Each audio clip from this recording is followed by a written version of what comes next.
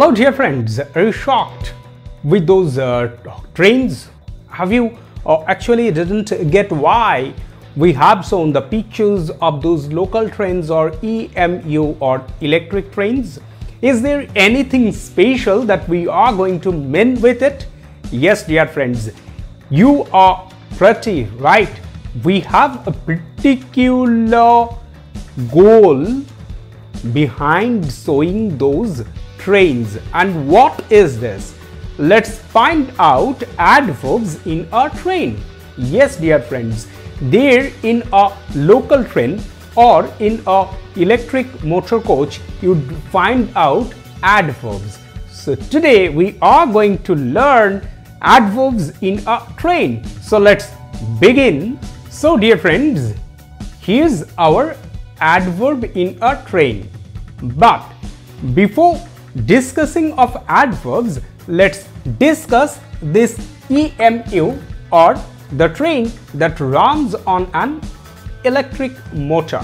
So if you consider this train, this is fondly called local train because most of the time we travel on these trains, and here you would find the train has a connection with electricity. Yes dear friends, there on the top of the vehicle you would find a hand, and that hand touches the electric wire from where the electric is supplied to the motor of the train, and it makes the train run. This is the simple technology that works in these trains.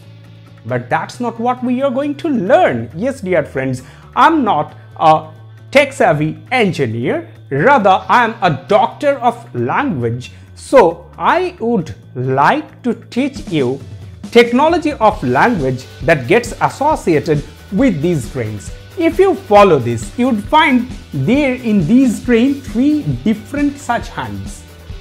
Got it? This is number 1, number 2 and number 3. There you would find three of them. And what are the positions? That's very much important because it's the position that you'd have to focus. So what's the position? It comes at the starting of the train, then comes in the middle of the train, and then comes at the tail end of the train. So three positions you would get for these motor coaches in EMU or electric trains. First in the starting, second in the middle, and third in the tail end of the train. Yes dear friends, these are the three different positions of what? Of adverbs that you find in a sentence as well. So in a sentence you would find adverbs in these three positions. How? Yes, we'll learn it now. So we have found out that an adverb can also be actually divided into three different kinds by what?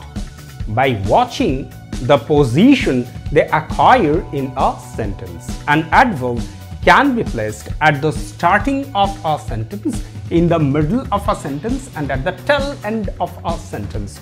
So the same thing, just you'd have to remember the position of the motor coaches in an electric train, and it would help you to remember the position of an adverb that you'd have to place.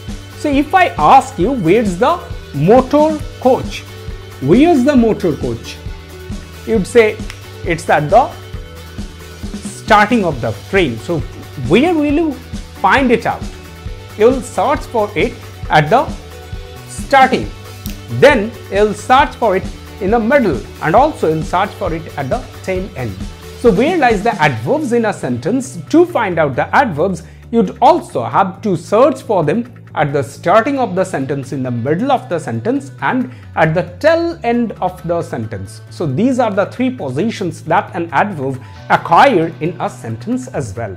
So if you remember this, you are going to find it very easy to find out adverbs in a sentence, and that's the positions where you'd also place an adverb in a sentence.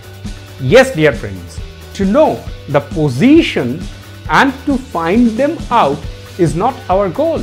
Our goal is more serious than this.